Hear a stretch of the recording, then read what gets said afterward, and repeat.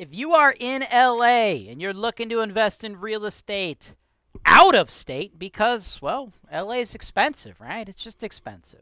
And not all of us were born multi-bajillionaires, right?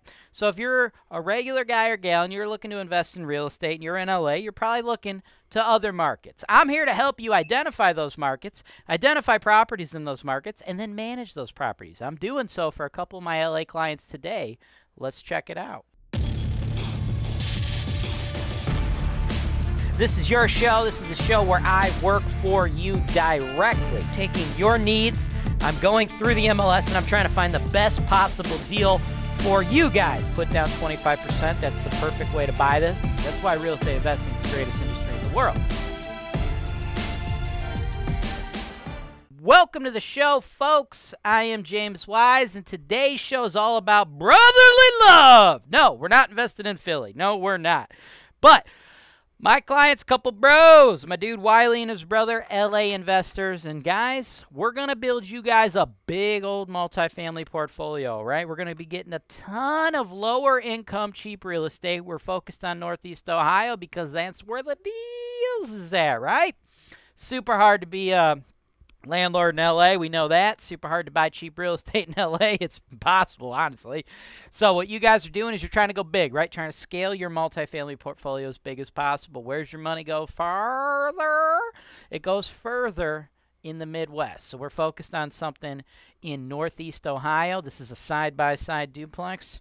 My opinion, the best layout for a duplex. Keeps your tenancy low, right? Looked at this a while back for another investor.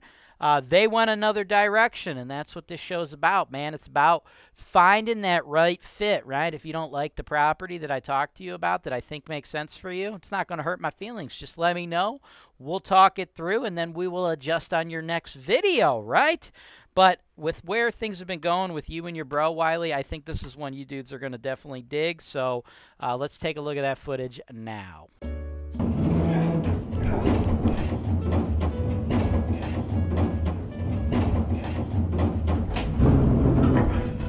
Two, please.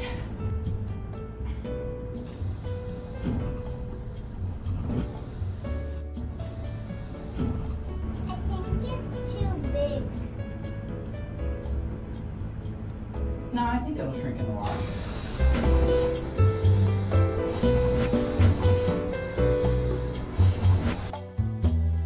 Welcome back. Let's jump into the deal. I love this deal quite a bit, okay? 210 14th Street, Elyria, 44035. Been on the market 7 days, priced at $89K. Now, I love Elyria, dude. Oh, my God, do I love Elyria, right? Here's the cool thing about Elyria. This is why I really love it. On a national stage, people are like looking at the Cleveland market, right? Investors all over the place. Like, there's always articles or this or that about Cleveland's a great cash flow market. If you want to get cash flow properties, Cleveland. It pops up everywhere, right? You know, you do something like, what are the best cash flow markets in the United States? Cleveland's always in the top 10, right? Sometimes it's even listed as number 1 on a lot of those publications, right?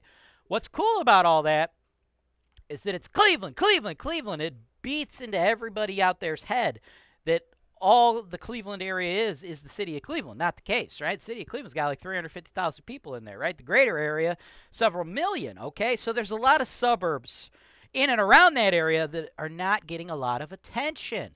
Elyria is one of them. I think it's a nice little sleepy suburb. It's like 40 minutes west of the city of Cleveland. And for those of you that are looking for some type of comparison here, right, where LeBron is from, Akron, right? Everybody says LeBron's from Cleveland, LeBron's from Cleveland, LeBron's from Cleveland. LeBron's not from Cleveland. LeBron's from Akron. That's south of Cleveland, about the same distance, right? So it's in the general area, right? We service Elyria. We have tons of properties in Elyria, right? But it's off the radar, which is great because it allows us, in my opinion, to pick up deals we couldn't have otherwise got if they were in Cleveland. This property would not have remained on the market for 7 days if it was in Cleveland, folks. $89,000. This thing's awesome. It's a side-by-side duplex. Side-by-side duplexes are, in fact, the best friggin' duplexes. Now, it's fully occupied with long-term tenants, so do not expect this thing to be like spick and span, beautiful, looking fresh, looking clean. The real estate agent for the seller only provided one photo because, guys, It's really friggin' tough to go through tenants' houses and take pictures. They don't, like, want to deal with all you fucking assholes, like, interrupting their life.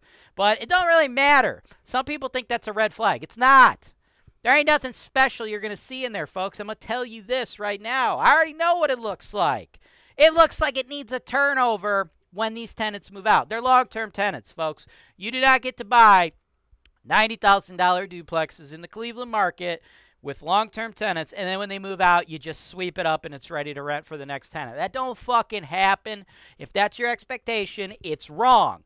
You're going to need to refresh the unit. Paint! If they got carpet, we're replacing it. I like to replace it with vinyl or hardwood so you mitigate that cost in the future. You don't have to deal with that again, right?